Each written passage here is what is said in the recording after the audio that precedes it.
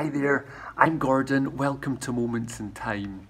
Now, I've always found that one of the things that evokes memory the most is music.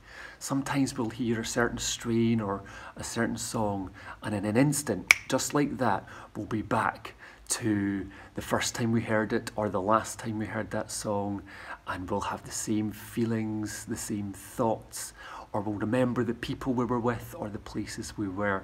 So today I've got a poem about just that very thing. It's called Piano by D.H. Lawrence. And while you're hearing this poem, you will also see some images of one of Fife's most popular paintings. It's Spring Moonlight by John Henry Lorimer. And it goes really well, it marries really well with the poem. So I hope you enjoy both the images and the poem you're about to hear. Okay, this is Piano by D.H. Lawrence.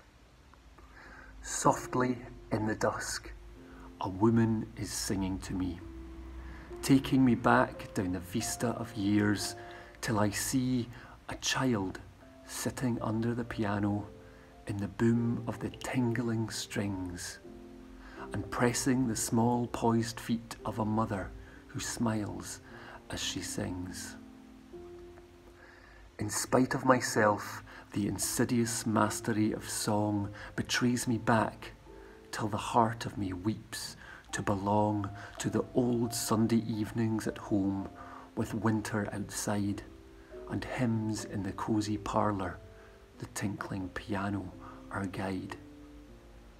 So now it is vain for the singer to burst into clamour with the great black piano appassionato. The glamour of childish days is upon me. My manhood is cast down in the flood of remembrance. I weep like a child for the past.